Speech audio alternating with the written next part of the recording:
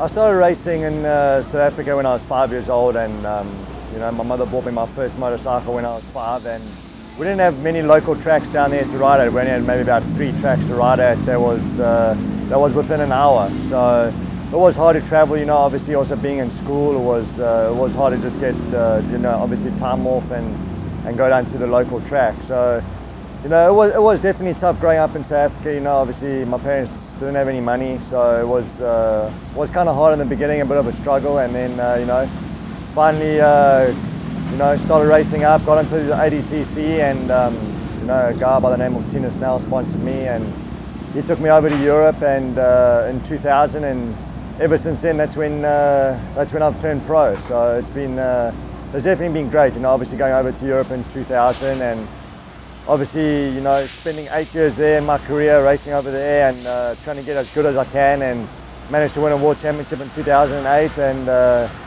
2009 I decided to come over to America and race for Pro Circuit, and here I am today, still racing.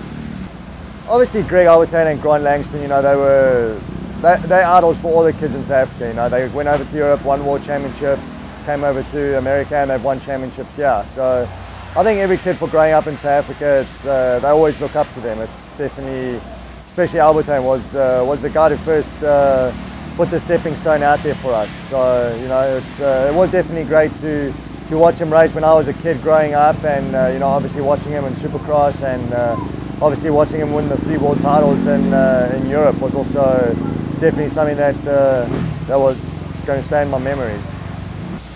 My first year coming over in 2009, I really struggled a bit. You know, obviously I wasn't used to the traveling, getting to different time zones, waking up so early in the morning, getting to the track. You know, you got different tracks here compared to Europe, so it was definitely tough. You know, it's my first year, and I think for every rider that comes over from Europe, the first year is always a bit of a learning year, you could say, to learn the tracks, to learn the schedule and everything. So I mean, it was definitely tough in the beginning, but you know, after the first year, once I got that out the way, I knew what to expect coming into my second year. Yeah, definitely. You know, it's obviously, that's what the kids in South Africa look up to. You know, myself, Albertine, Langston, they want to be like us one day. You know, and it's you know, there's nothing that's impossible. So you know, as long as you keep working hard, you're definitely going to take baby steps closer. You know, you're not going to make a big step overnight, but it's definitely going to be a lot of working and you know, a lot of dedication. I get to go back to South Africa at the end of the year for about 3 weeks to see my friends and family, but you know, obviously with the schedule here in America, it's pretty busy, so don't get much time off. Obviously in the off season, we're getting ready for Supercross, so it's you know, it's definitely a long season, but you know, when we can get time off, I definitely like to head back home.